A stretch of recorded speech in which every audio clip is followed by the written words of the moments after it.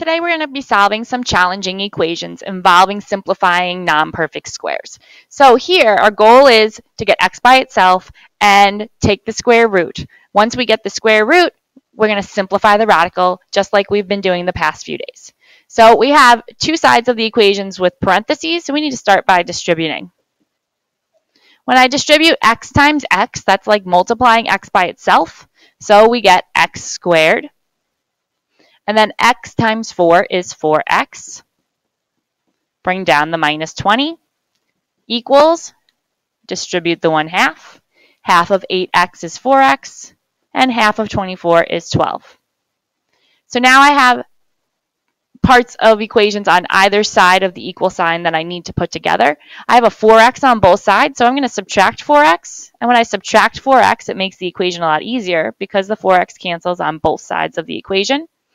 So I get x squared minus 20 equals 12. Now I need to isolate the x squared term. I can do that by adding 20 to both sides of the equation. And I get x squared equals 32. And then my last step is to take the square root. Because I have a square, the opposite is to take the square root. And 32 is not a perfect square, so right now my answer can be written as the square root of 32.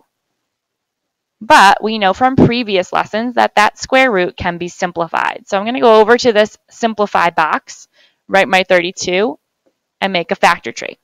Now, 32 can be factored many different ways. So if I decide to factor it as doing 4 times 8, I need to break that all down.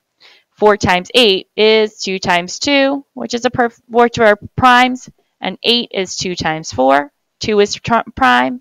4 is 2 times 2. Both are prime. So I get 2 times 2 times 2 times 2 times 2, or 2 to the 5th power. Now, those first 4 2's make an even set of 2's, therefore that's going to be a perfect square. And 2 times 2 is 4, times 2 is 8, times 2 is 16. So 16 times 2 is how I would rewrite it. 16 is a perfect square. I can take its square root. I get 4.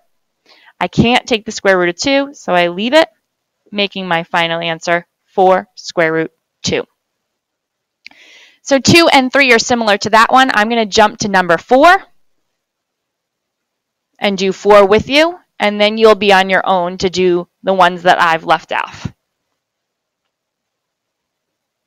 Okay, so number 4 looks a little bit lengthier. It's not much more challenging, but we see that we have to square everything inside of the parentheses here. So I have to square 1/2 x squared. So that's like doing 1/2 times 1/2, and then x times x. So 1/2 times 1/2 is 1 times 1, which is 1.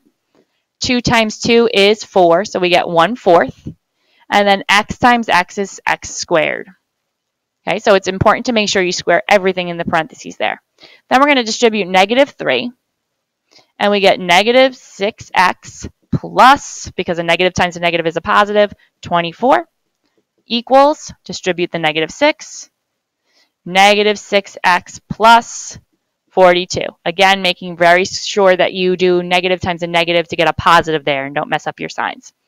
Now again, we have lots of terms that we have to put together, some on opposite sides of the equation. So I'm going to start by adding 6x to both sides. And because they're the same on opposite sides, they cancel out on both sides, leaving me with 1/4 x squared plus 24 equals 42.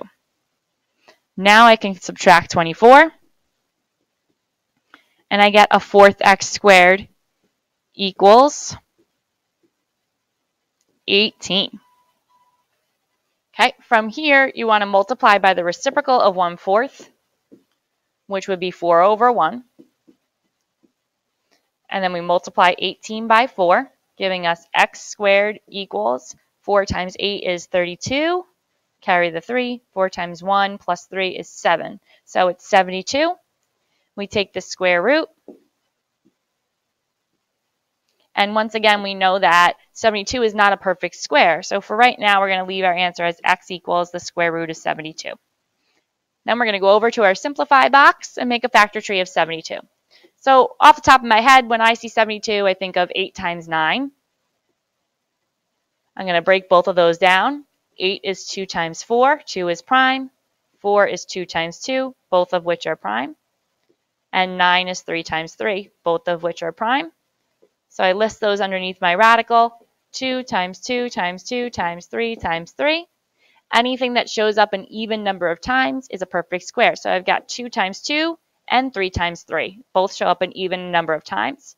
So 2 times 2 is 4. 3 times 3 is 9. 9 times 4 is 36. So this is 36 times 2. The square root of 36 is 6, and the 2 stays behind. So our final answer is 6 square root 2. All right, so you are now on your own for the rest of the lesson. I will be around to help you out, of course, and make sure that you are simplifying carefully.